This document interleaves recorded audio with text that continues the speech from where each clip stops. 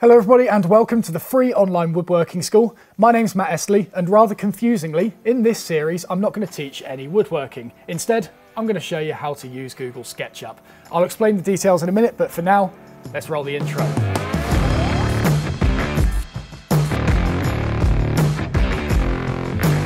So, quick disclaimer before we get stuck into anything. I am not professionally trained on SketchUp, however, I have been using it for well over 10 years. In my childhood, I used to enjoy skateboarding quite a lot, and in my spare time back at home, I used to enjoy designing skate parks on SketchUp, or Google SketchUp, as it was known back then because it was owned by Google. We'll go over that in a little bit though. In this video, I want to talk about the absolute basics of basics with SketchUp. Specifically, what it is, when you should use it, who uses it, and why you should use it. In videos that follow this, that's where we're going to get stuck in with how you use it. I want to talk about these absolute basics now because it's really important you know when you should use this in your workflow. Otherwise, I'll just give you a bunch of instructions and you'll be like, cool. Where do I go from here? So a very brief history of this software. It was created by a small startup in the year 2000. It was bought out by Google in 2006, and then it was bought out by Trimble in 2012. People who have been using this for a long time, like myself, may accidentally refer to it as Google SketchUp because that's just ingrained in our minds. If you hear someone refer to it as Google SketchUp, it is exactly the same as the software you're using nowadays, which is just known as SketchUp. When the company Trimble bought the software, they kept the same name, but they just sliced off the Google part of it and kept SketchUp as itself. All right, so that's just a bit of terminology there. Google SketchUp, SketchUp, exactly the same thing. And so the next question is, why should you use Google SketchUp? And the reason for this is very simple.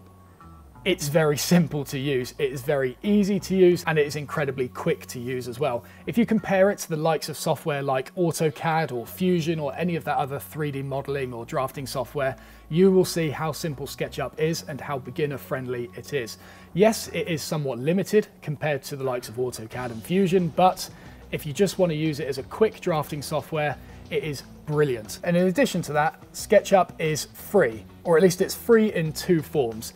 The first way you can get it is by simply using the browser version of it. And so there'll be a link to that in the description, or you can just Google SketchUp for Web. And that will take you to the in-browser version of SketchUp, and you can use that online on their website.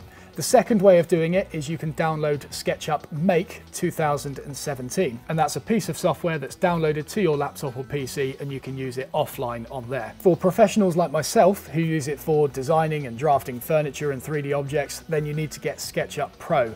Annoyingly, SketchUp Pro used to be a perpetual license, so you buy it once and you can just use it forever. However, recently, literally in June 2020, Trimble have changed the license so that it is a subscription-only model for SketchUp Pro users, and so you've got to renew that license every year. You know, it kind of sucks for people like me. I just wanted to buy it once and then use it, but from a business model, then, you know, that's obviously the way they're going to go, and I'm not going to complain about it too much.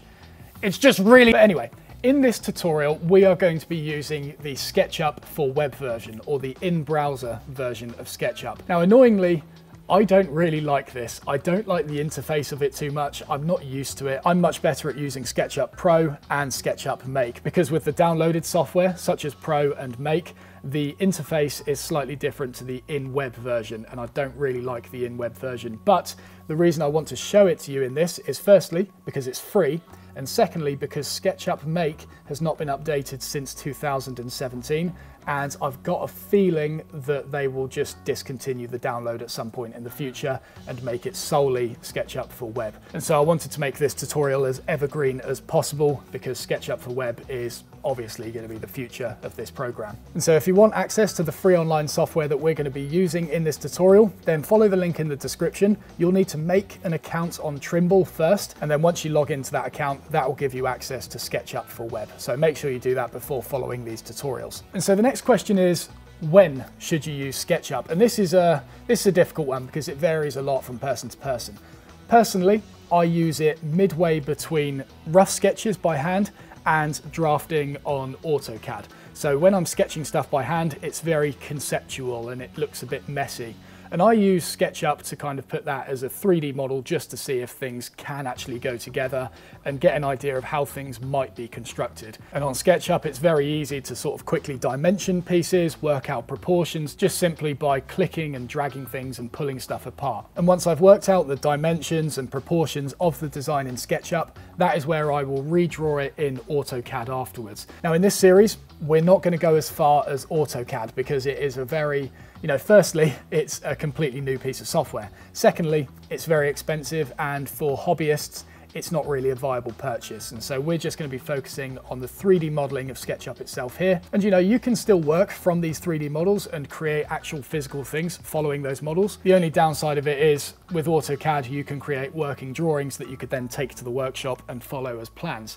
With SketchUp, there's various plugins and things that will allow you to do that. But with those plugins, they're not quite as versatile as AutoCAD. And so in this tutorial, we're going to be focusing purely on the 3D modeling aspect of it and how you can use that 3D model to work directly from when you're making your physical pieces in the workshop. And so that wraps up the absolute basics of basics when it comes to SketchUp. And so in the next video, we're actually going to get stuck in and draw something. As always, if you enjoyed the video, please do not forget to press the like button, subscribe if you haven't already, and make sure to follow that link in the description, make an account on Trimble, and I'll see you in the next video where we start drawing.